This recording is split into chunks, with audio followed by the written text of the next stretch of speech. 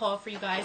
I went to Sephora the other night, I don't remember, but I went to Sephora. I picked up a few fun little things that I wanted to show you guys, so I figured I would just go ahead and get into it.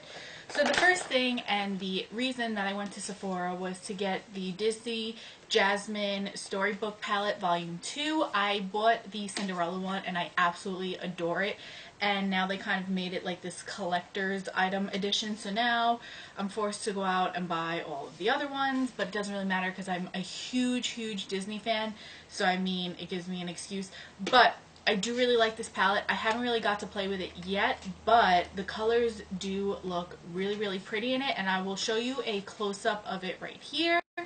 And as you can see, it's just really pretty. The packaging is beautiful. It's the same as the Cinderella type packaging where it has the pull-out drawer and then you can pull out the shadows and then look at all of them. And it comes with 15 shadows, a blush, and a bronzer. It's about $55. So I would say it's well worth the money for what you're getting. Got the Benefit What's Up. I always feel so weird saying that, but I have been eyeing this for a while now, and I really wanted to get it because I've been really into highlighting lately, and I have used the crap out of my MAC Hush cream color base. And I was like, I kind of want another one, but I have a lot of powders, and I wanted another kind of creamy type one, so I figured I would pick this up, and I do actually really like it.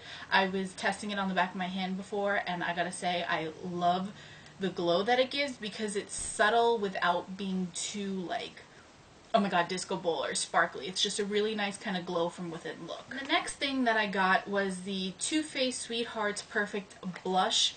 And it's a heart-shaped blush, and it has the 3 different colors in it that you can swirl together, and it gives a really nice sheen on the cheeks.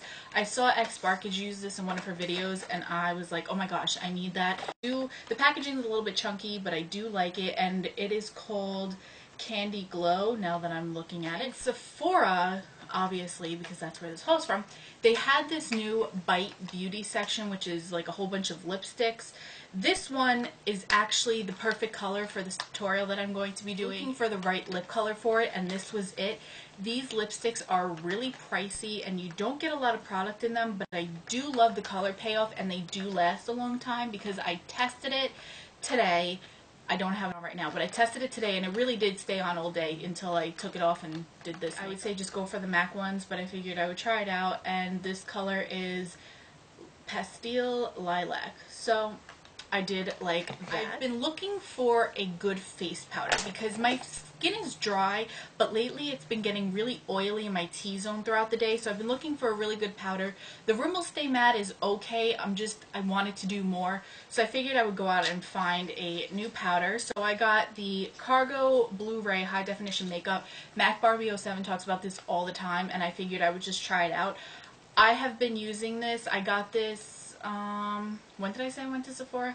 I don't remember. But I've done my makeup a couple times between now and when I went to Sephora, and I love this powder. It really does give you like a high definition kind of a look to your face. It's very flawless without being powdery, and that's always a plus for me. So it was, I think this was $32, which is absolutely ridiculous for a powder, but I would say it's completely worth it, and you do get a decent amount of product. Up a new Tarte Amazonian 12-Hour Clay Blush. This one is in Natural Beauty, and it is just a really bright red, and I love bright colors for my cheeks. I am pale, so I can pull off the bright colors, so I do like to take advantage of that when I can. And I saw this in the store, and I was like, oh my gosh, I love this, and it reminds me of a NARS blush, and I don't remember what it's called. I think it was called Cactus Flower.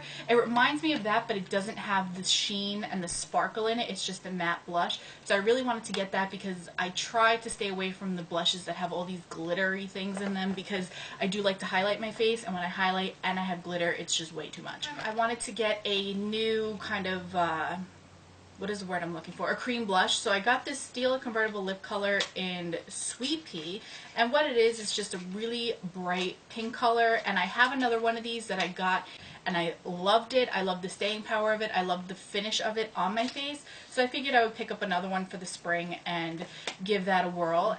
And then the next thing that I got, and the last thing that I got, is something that I've been eyeing for a really long time. I've been playing with the idea back and forth of whether I should get it or not, because it is a little bit pricey, but I got the Makeup Forever Aqua Eyes eyeliner in 23L. It is the shimmery champagne nude color. I typically use white on my waterline. I don't like to use black anymore. I don't really know why. I typically smudge a color right underneath my lash line, and then I'll use white in the waterline. But sometimes for when I'm doing everyday makeup, white gets to be a little bit too much in my eye, and then I'll use concealer sometimes. Like I have the Urban Decay concealer stick, the pencil looking ones, so I use that sometimes, but even that's too stark for me. So I did get this. I'm wearing it today, probably can't even tell, but I do really like this because it just kind of cancels out any discoloration on the waterline, and I do love the way that these things stay. And that is everything that I bought from Sephora. I hope that you will enjoy. Thank you so much for watching. Make sure that you rate, comment, and subscribe, all that other good stuff, and until the next time, I will see you on the next video.